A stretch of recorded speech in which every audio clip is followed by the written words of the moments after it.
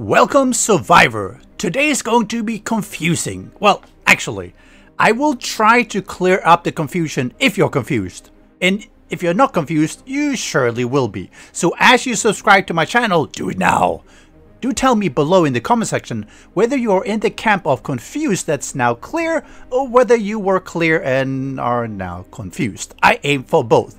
This weekend comes with a flurry of activity from the Fun Pimps, pushing out not one, but two hotfixes to the 1.0 experimental branch, and in doing so, sets the stage for confusion.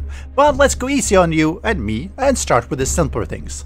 We will call this the Zombie Bear update because it does come with the new Zombie Bear model, which is cool, and actually a regular model as well. Right up! There is a warning that in the 3.16 version, that the next version, you have to take note of this, that they are deprecating the existing pre-gens. Keep this in mind.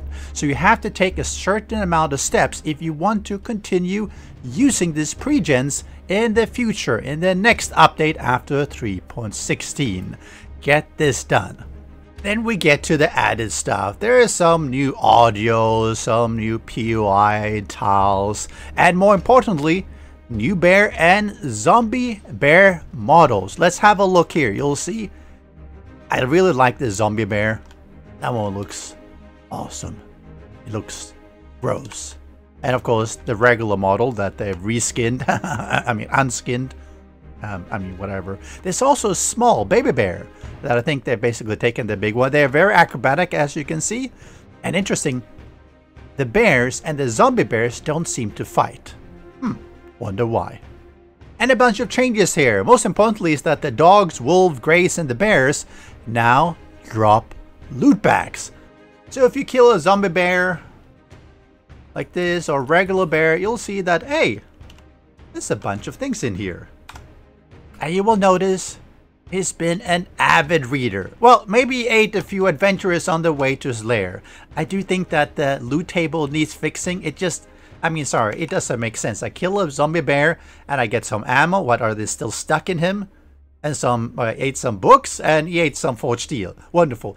Yes, I get it. They're trying to make it worthwhile to kill these things, but no. You know, if you have a, let's assume he ate up an adventurer.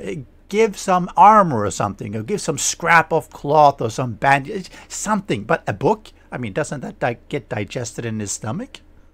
And they also fixed a bunch of issues such as the death on respawn from damage on ragdoll. Whatever that means. I know people have been complaining that they jump or ragdoll and they die. I don't know if this is actually linked to that. Or that the dead zombies still play their pain sounds when hit. I mean, they are dead. Unless we consider them alive, or maybe strictly undead. So far so good, right? No. I suspect that 3.16 had some critical bugs, and thus necessitating a quick 3.17 update. What is peculiar is that the b137 seems to be compatible with 3.16 servers. Without updating my 3.16 server, people on 3.17 are still able to play. So maybe it's only a client-side patch? Except there are a bunch of things in 3.17 that I would have thought require the server to update. What's even more peculiar is that when 3.17 dropped, they went back and added another big feature to 3.16. But is it in 3.16? Is it in 3.17? Was it not here originally, or was it in and they've forgotten to include it in the changelog? Beats me.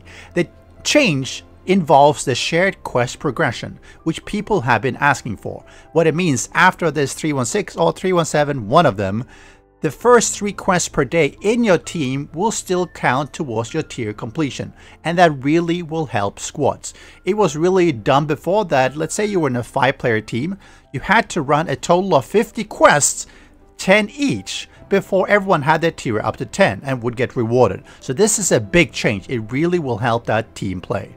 But wait! In 3.16 it said that the next version would deprecate the maps. Yes, it said so.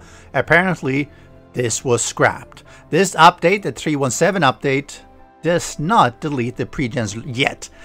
I would still go ahead, follow the steps if you want to keep playing it, because who knows? Better safe than sorry. Beyond that, 3.17 comes with some trader tweaks.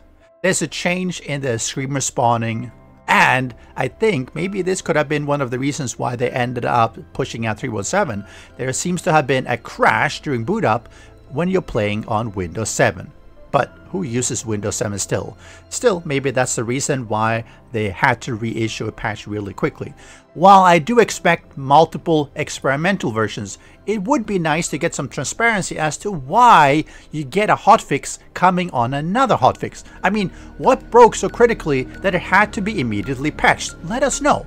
As they say, that's all folks, we're drawn closer to the 1.0 release. I mean, the real 1.0 release, not the alpha 1.0 release. And of course, console.